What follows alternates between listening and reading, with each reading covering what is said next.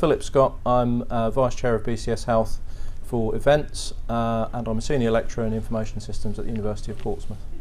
Right, so what do you think are the key challenges at the moment facing health informatics? I think there's a big issue around funding, there's a big issue around capacity and skills, and there's a massive issue in terms of culture change. So I think in England the government has set out a funding programme which seems very small in comparison to the amount of money that was spent on the previous national programme, which achieved certain things but not all of its goals. So I'm not sure how they think the amount of money that's available now is actually going to pay for what is needed. So what can BCS be doing to help things? I think the BCS role is very much around professionalism and education and bringing people together. So I think BCS has an important role to play in helping people learn from best evidence. IT projects tend to repeat all the previous mistakes of previous IT projects rather than learn from them, and I think we have a role to play in trying to change that, in helping people to see actually let's do things differently.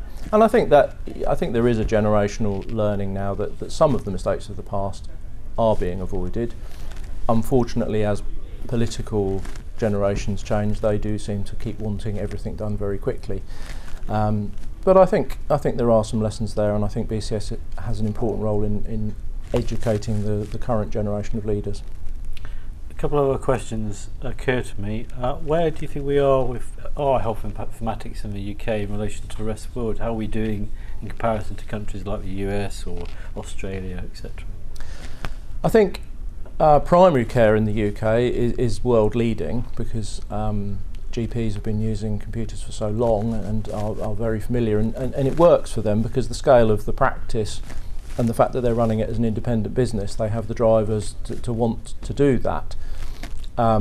You could say similar for pathology and radiology in hospitals. They're very advanced with their use of technology and they're used to it and they see the benefits operationally. Less so in general hospital practice, less so in most community mental health settings, although they are beginning to get some technological support.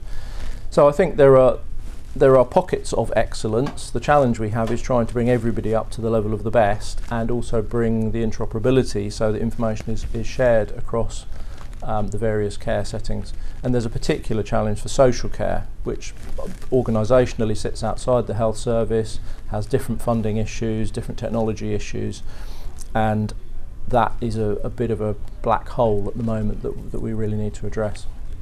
And one other question, what advice would you give to someone who's thinking of a career in health informatics?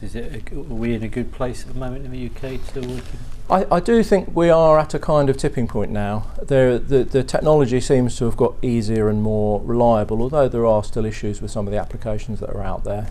I think there's the generation that's grown up with technology just assumes that there will be information availability where it is needed, when it is needed.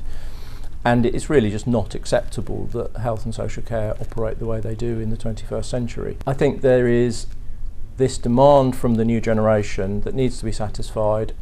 It just remains to be seen whether the NHS and social care are capable of delivering it, because we exist in such slow-moving, slow-changing organisations.